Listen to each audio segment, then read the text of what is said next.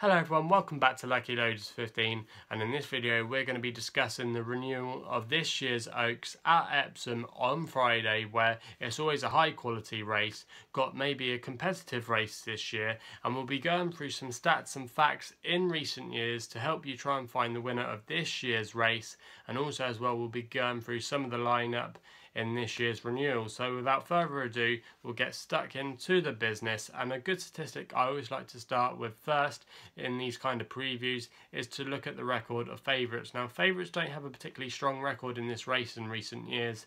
The last favourite you've got to go back and look at to winning was only 2 years ago, to be fair though, with a horse called Minding, which was odds on at 10 to 11 for Aidan O'Brien and Ryan Moore. They won very comfortably that day. And then beforehand, you've got to go back to 2009 with a horse for Michael Bell and Jamie Spencer called Zariska, which won at 9 to 4 that day. So favourites don't have a particularly strong record in this race, and it can sometimes pay to go with some outsiders. You've had a 50 to 1 back in 2015 win for Aidan O'Brien called Qualify, and that was a good performance that day. A little bit of a shock win. You've had some other good horses in recent years with Talon at 20 to 1, Was at 20 to 1, and also as well Dance and Rain at 20 to 1. So there've been some good outsiders in the last 10 years or so that have turned up on the day, and maybe there could be another shock that springs to mind this year. So it'd be interesting to see what horses run well. Also as well, you always want to look at the record of all the top trainers in these kind of races. Now, they don't come more better trainers than Aidan O'Brien. He's got a fantastic record in this race. He's won 2 of the last 3 renewals, and he's going to have a good lineup this year, which we'll talk about in a little bit. Also as well, John Gosden's got a very good record in this race. He's won it a couple of times in the last few years.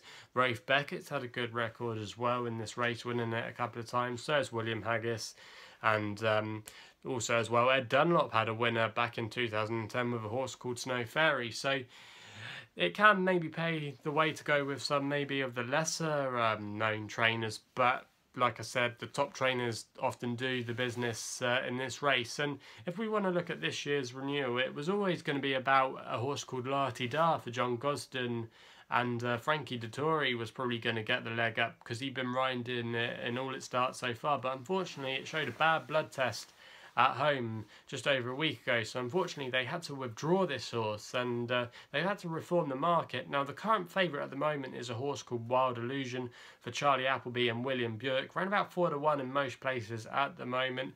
Finished 4th in the 1,000 guineas that day, behind the 66 to 1 outsider, which was a horse of Richard Hannon's called Billiston Brook. Now that particular race was a bit of a strange one that day, but Wild Illusion was always prominent and finished 4th in the end in very game style, and it managed to hold its position throughout the race. So finishing 4th that day wasn't bad, and it definitely showed a little bit of promise as a stayer, but I don't think it probably needed that much more it going up in trip. I think only probably a mile and 2 would probably suit this horse. I don't think a mile and 4 would be quite beneficial for it, because I just didn't like the way that it can go, because normally going up by 4 furlongs is going to be a big step up in trip for these horses, especially at a young age, and I don't think a mile and 4 will see this horse home. And if it does go well, I think it's going to fade towards the end, in my opinion, if it's looking like it's going to travel well. And I would be against Wild Illusion, especially with the record of Godolphin in recent years in the Classics. They haven't won one for a while. And also as well, I wasn't keen on this horse staying the trip, and the record of favourites is often suggesting that you go against it. So Wild Illusion wouldn't be for me. Now, if we want to look away from the favourite, it's obviously going to be the Aidan O'Brien contingent that comes in next. He's got quite a few runners in this year's renewal already. On paper, he's got 8 that are meant to be going for the Epsom Oaks, but 2 of those have already been confirmed, Sizzling, and also as well a horse called Athene. They're both not going to be running. They've got other targets lined up for the Ballydoyle Maestro.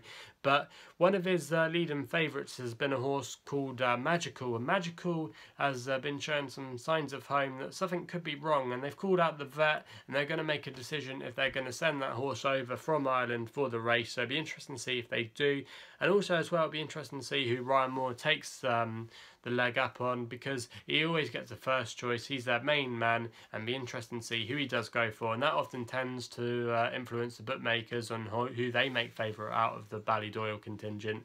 So it'd be interesting to see who he goes for. The one I think he might go for is a horse called Magic Wand, who won the Cheshire Oaks aboard a couple of weeks ago in very good style. It was a good game performance from the front that day. If you go back and watch the race, dictated the pace throughout, and in the end was a very comfortable winner. But the horse I was interested in was a horse called Forever Together.